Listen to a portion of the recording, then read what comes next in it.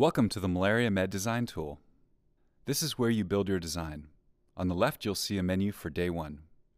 It lists the type of drug, the dose, and the cost.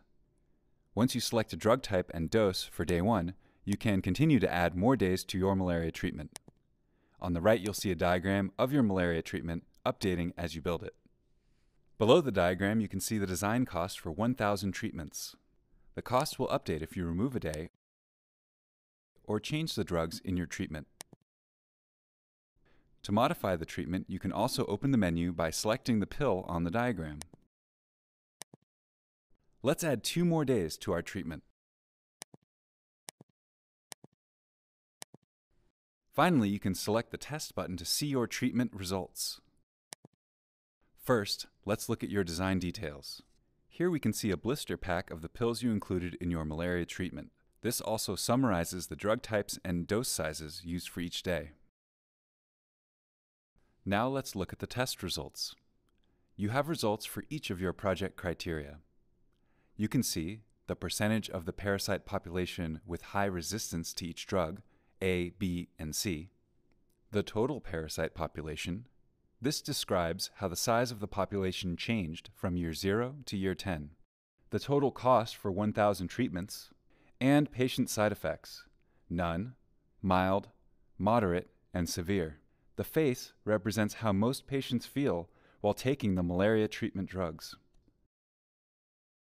To the left of the test results, we have 3 histograms that will help you analyze your design. All 3 graphs show results for the same population of parasites.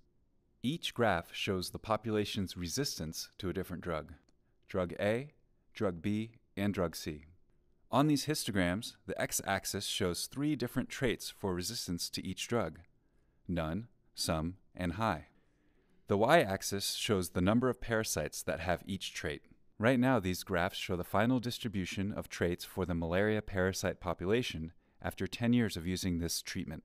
If you use the time slider, you can see how the population has changed over time. To help you interpret these histograms, you can show or hide the percentage of the population that each bar represents.